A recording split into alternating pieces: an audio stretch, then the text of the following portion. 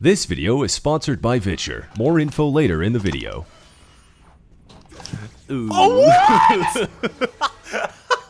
Oh, Jesus. I gotta go. It might come as a surprise to you based on the content I make, or used to make, that I love fighting games. I started playing them 14 years ago back in glorious 2009 when my uncle brought home his copy of the now legendary Soul Calibur 4. Soul Calibur 4. That's what I'm saying. Despite having zero experience at the time, getting my ass beaten and eaten by my uncle was always a consistent blast. He was also way better than me at Soul Calibur. I was infatuated by the animations, the character designs,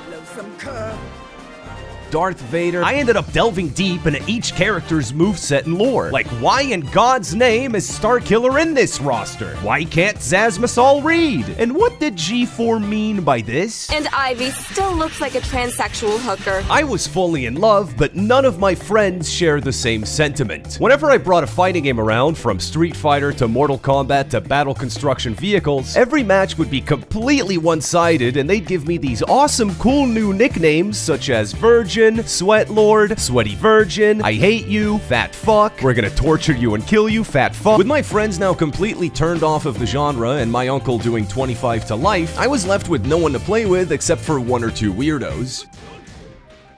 Oh, I thought you were gonna rage drive. Oh! If you're even mildly into fighting games, that story probably struck a chord with you. For the longest time, fighting games have been marked by the cursed brand of niche appeal, with player bases that barely stack up against their contemporaries. I surveyed a bunch of people who either don't play them or tried them but got filtered. What exactly made them pack it in to try and understand where these games fall short? I got a bunch of useful information that boiled down to: the games are too complicated and they're bad at teaching you, they don't have enough content, and I don't like getting my shit rocked. And while all of these are valid, the same thing could be applied to a game like League of Legends. And yeah, I know it's free, but so is Killer Instinct, and that sure as shit ain't scratching those numbers, whether we're talking player base or million-dollar prize pools. And that's where I come in. My goal today is to destigmatize fighting games and make them sound more appealing than the endless combo videos you see online, and ask someone who used to make Smite content if you can tell me what the fuck is happening on screen right now. You can throw a fireball. Make the first move, so what's it gonna be? You're trapped in a new world, a street by the creek. The third chapter, so what's it gonna be? You're trapped in a new world, a street by the creek. Make the first move, so what's it gonna be? You're trapped in a new world, a street by the creek. The third chapter, so what's it gonna be? The third strike, y'all, a Street Fighter 3.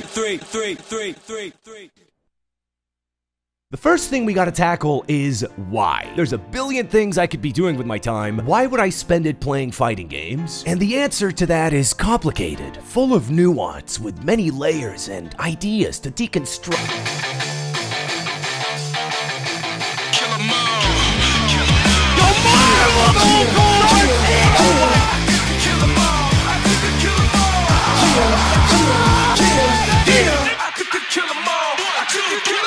It's pretty tough to sell these games to people without just saying they're fucking radical. Featuring top-tier character designs, positively juicing with personality, batshit insane storylines, and banging music, fighting games are the personification of smashing two dolls together, but like, really.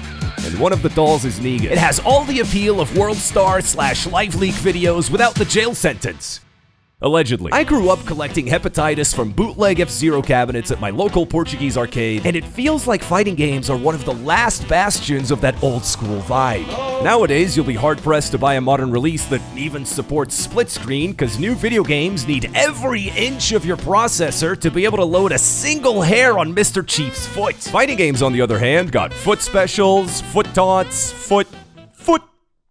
The amount of half-circle orange tier mental damage you can cause with fighting games was more than enough to sell me on it. Trolling someone by learning the ins and outs of a circus freak and then beating them to death, to me, carries the same satisfaction as learning the outs and ins of a musical instrument, and then beating them to death.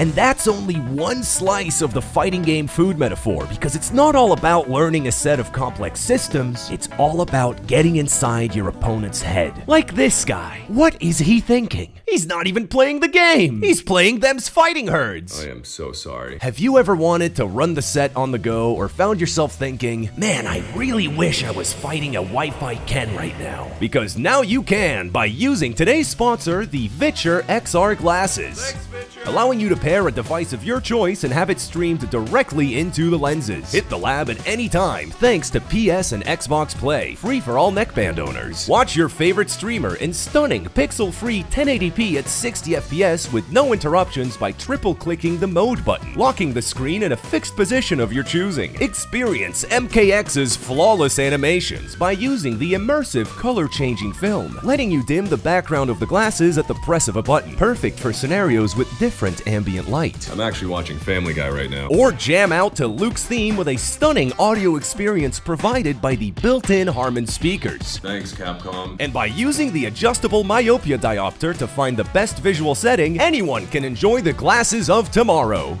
Today, you can grab your own pair of the VITURE XR glasses with a 10% discount by using my code at the link below. Thank you so much to VITURE for sponsoring this video, which you can also watch by using your new pair of XR glasses. It's all about getting inside your opponent's head, because even basic fighting games like Nidhogg or Sifu or Footsies have a million layers of mind games. And there's a shockingly wide variety to choose from, each with active and supportive communities, meaning that even if you bounce off of one, that doesn't necessarily mean you'd bounce off the entire genre as a whole. Don't want to learn combos? Try Samurai Showdown. Think Marvel is too fun?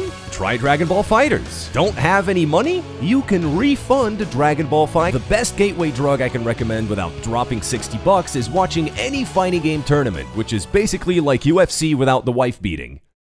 Allegedly. Every summer, thousands of gamists congregate at the EVO Championship in Las Vegas, the biggest tourney of the year, and it's a joy to watch. From the blow-ups to the rivalries to the home, the room, or the $20 bathroom. I went to Amsterdam for the Tekken World Tour Finals with my friend Leon Massey, that guy. And being in that crowd of potential predators as Gerlanda cleaned Nobi's cock out was life-changing. The match was pretty good too.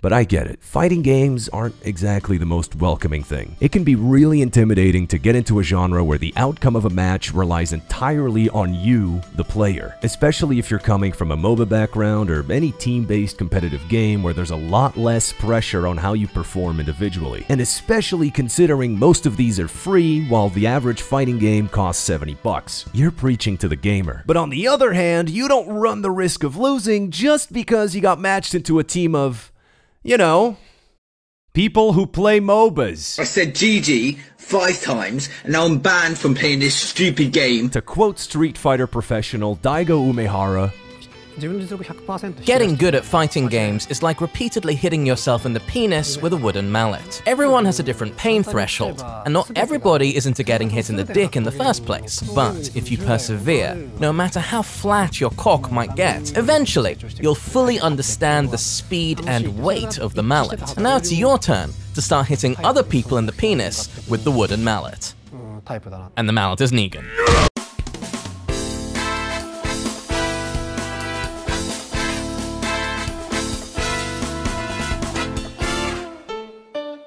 I'm not gonna sit here and pretend you haven't been down this road before. You watch a combo video on Twitter and decide to reinstall KOF 15, you do the tutorial, you hop online, and now you're on the receiving end of the mallet and you remember why it wasn't installed in the first place. This is, IMTBHO, the absolute worst way to get started. But I don't blame you. This is neither your fault or the combo video's fault. Fighting game tutorials are simply complete dick. They'll cover basic mechanics like how to move around and the different types of Armenian cancels. They fool you into thinking you're ready and then kick you off to the fucking trenches. While core aspects like neutral and whiff punishing are left on the bus. They always teach you how to do the big combo, but they never teach you when to do the big combo. And even if they did, I'm not gonna read that shit. And even if I could read, fundamentals are nigh impossible to absorb without playing matches against real humans. And this may shock some humans, but I believe playing online against randos is a complete waste of your time. Don't get me wrong, ranked is fun if you want to flex a fucked up combo you practiced, or if you want to show off Freddy Fazbear. But playing ranked when you're first starting out is a total fucking nightmare. You end up having to learn by trial and error since you and the other guy don't have a direct line of communication, which, besides making the entire experience extremely frustrating, also removes one of the key aspects of fighting games: the shit talk. Oh, I'll kill you. I'll kill you in real life. No! Oh, let's go! Let's fucking go! This game sucks. This game fucking sucks. This game blows. This game actually just like takes bubbles from my asshole. Beating your opponent is one thing, but watching their soul leave their body as you hit them with the 4th wake-up DP in a row is magical. No. Fighting games are ultimately extremely intimate, built on purely intrinsic motivation. Or whatever. I don't want to get better so I can beat some Somalian dude whom I'll never see again. I want to get better so I can beat my uncle, whom I'll definitely never see again. But even that method isn't foolproof. From my experience, learning by playing against someone substantially better than me isn't great. Most people don't enjoy getting hit by the mallet for hours, or they don't enjoy fighting someone who they know is holding back. With all of that in mind, my recommendation for getting started without going fucking crazy is play the tutorial, pledge to my Patreon, don't touch practice mode, pledge to my Patreon, don't look at her feet, just get one of your friends to buy a fighting game with you and learn by beating the shit out of each other. If possible, have someone present who has some experience with the game to give you both tips on the fly. Having a sparring partner makes a huge difference. It alleviates all the competitive pressure from playing online since there's no leaderboards or ranks to worry about, and if you're falling for the same setups over and over again, you can just ask how to avoid them. The biggest game changer for me was when I stopped viewing it as a PvP experience, but instead as a co-op game, with both you and your friend having the same goal of helping each other get stronger. And when it works, it's beautiful. And when it doesn't work, it's because I am telling you the wrong throw break on purpose. This does mean that for my method to work, you need at least one friend. On the off chance that they're not keen or you don't have any, Jesus Christ. Feel free to hit me up for some games at leonmasseybusiness@gmail.com. And I always reply within like 24 hours, so if you don't get a response, just keep sending them, you know, like over and over and over again. Don't worry about the spam filter, because it won't work if you're really tenacious.